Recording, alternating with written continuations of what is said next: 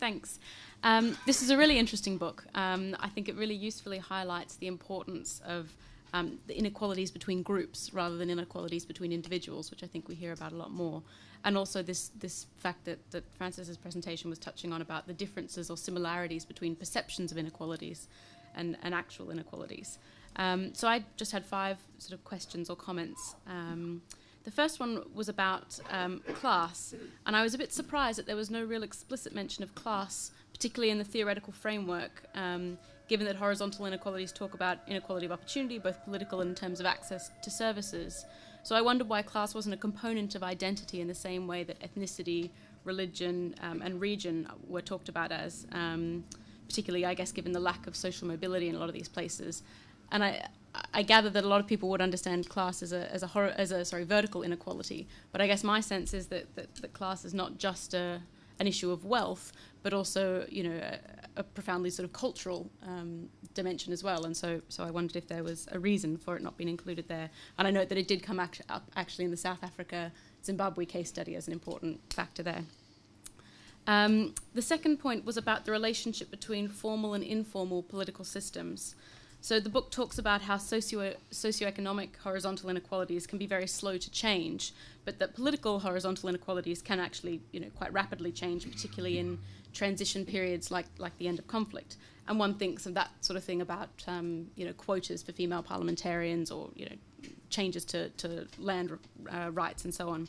But for me, that raised the question a little bit of the extent to which such changes in political horizontal inequalities are sort of really meaningful, because I guess often a lot of those political changes can be seen to be quite tokenistic or thin and not really connected to these sort of deeper changes that make them meaningful.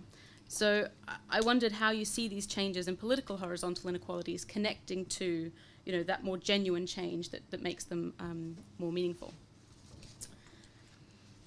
I also wondered a little bit about the classification of countries, certainly in the first chapter, into sort of power dispersing and power concentrating categories, and whether this ends up privileging a bit of a focus on these formal political systems rather than the ways in which politics actually happen. Now, I think the case studies, you know, get around this to some extent, but it struck me when reading that chapter, for instance, that you know, Ethiopia is listed as a power dispersing country, and on paper that's true. But obviously, most people would argue that the real political decisions in that country are in fact, you know, happening in a very closed and centralised system. So yes, as I say, the case studies I think unpack this a little bit, but I wonder whether there is a bias sort of built into that approach that is looking more at that formal system rather than the way things work. The third point I had was about whether decentralisation is always the best way to prevent conflict. So the book obviously points to this as an effective way to prevent conflict, which I think might be true, particularly in the long term. But I was interested to hear more about the politics of the process of decentralisation. So in Sierra Leone, for instance, the government's brought in a policy of decentralisation since 2004. But rather than that really being about, you know, giving power to the people in a way that sort of might help to alleviate horizontal inequalities, it's actually, or people often talk about it, as actually just creating another layer of rent-seeking that's even closer to their everyday lives, and so it's actually almost more of an obstacle than anything else. So I guess, yes, it would be interesting to hear about the process by which that sort of decentralisation changes to be a more positive force. I also thought that the nature of decentralisation talked about in the book seems to be one that reinforces, you know, ethnic differences rather than trying to play them down and say, no, we're all, you know, whatever nation. It sort of encourages accepting and embracing, you know, this sort of ethnic diversity.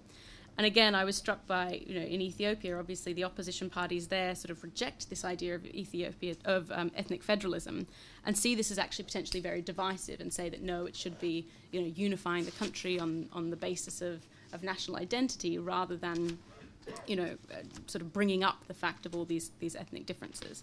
And I just wondered if this was something that came up in other case studies, and whether it's a potential challenge to this idea of decentralisation as being the best place to prevent conflict.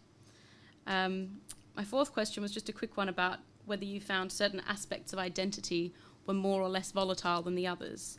So the identity groups that the book depicts as being sort of subject to horizontal inequalities centre around ethnicity, religion, and region.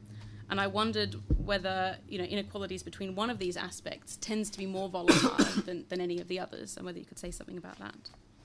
And then the final question was just actually around how this feeds into the post-2015 framework. Obviously, there's a lot of talk about inequality, but I wondered whether those debates are getting at some of the things that come out in the book around perceptions of inequalities and about inequalities of groups rather than individuals. Thank you.